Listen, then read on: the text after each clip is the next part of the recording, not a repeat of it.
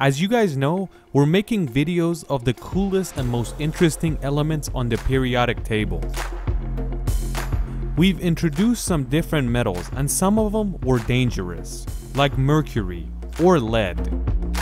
In today's video, we're gonna look at the most dangerous metal in the world, the U, and it's named uranium on the periodic table. We first have to know that uranium is not a rare metal. And we have to know that it's 40 times more common than silver. Uranium was founded in the 18th century by Martin Heinrich Klaproth. Around the same time, a new planet had been discovered in the solar system, and it was named Uranus. The person that discovered uranium said, "We're gonna name this uranium, so it's very similar to the Uranus name," because they were discovered around the same time. Uranium is found in Earth's crust, but it's not in pure form.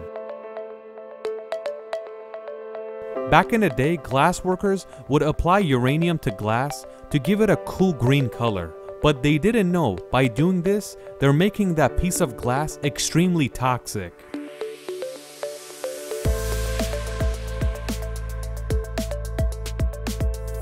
When you take uranium and turn it into a solid metal, it looks like any ordinary metal, a silver piece. But what is uranium good for? Back in the day, they would put it in glass, but make it very toxic. What else can we use it for?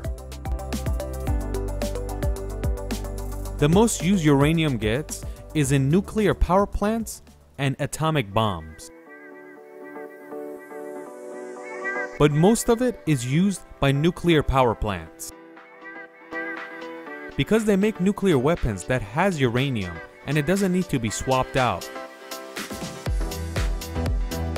But nuclear power plants work day and night, and their fuel is uranium. When we say nuclear power plants, we're not talking about these ordinary ones that you know of. We have submarines and ships that work with nuclear power, and in these vessels, they're powered by nuclear power plants just like the ones you see on ground. And whenever it gets filled up, it works for more than 30 years. And you don't have to keep filling it up with diesel, gas, or gasoline. The power that moves these things is the nuclear power plant, and the power plant gives the power for moving and the electricity or whatever power they need.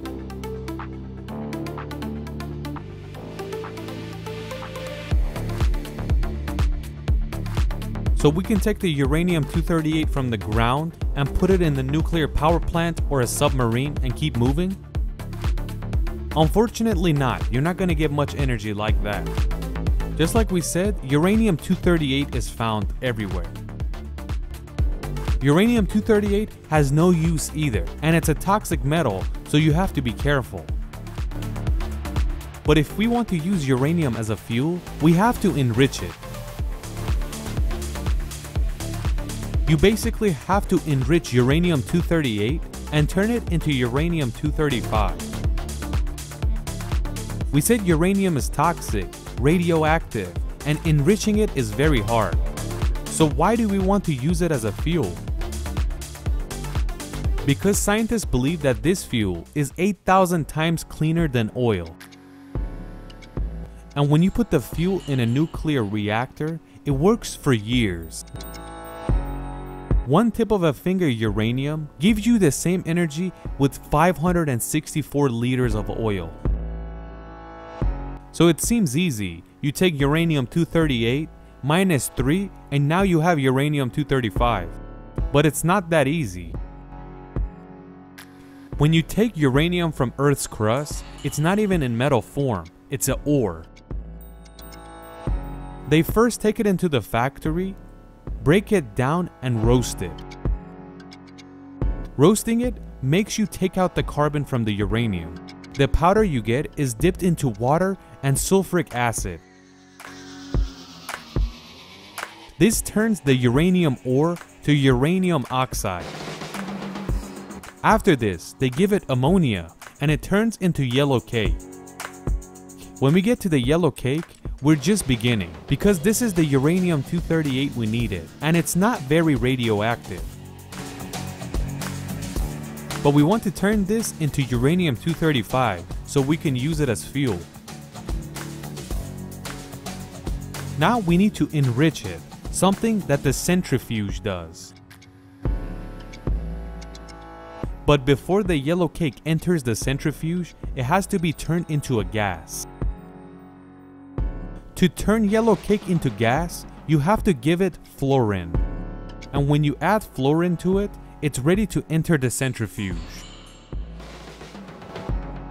The centrifuge spins it very fast and it removes some isotopes from uranium-238 and it turns it into 235. The longer this goes on, the higher the nuclear enrichment is reached. When the uranium is enriched to 20%, it is ready to be used in a nuclear power plant. But if you want to make nuclear weapons, that number has to go way higher, and you need 90% uranium-235. But let's just say we reach 90%. How can we use it? The uranium is still in gas form, and we have to turn it back into a solid piece of metal.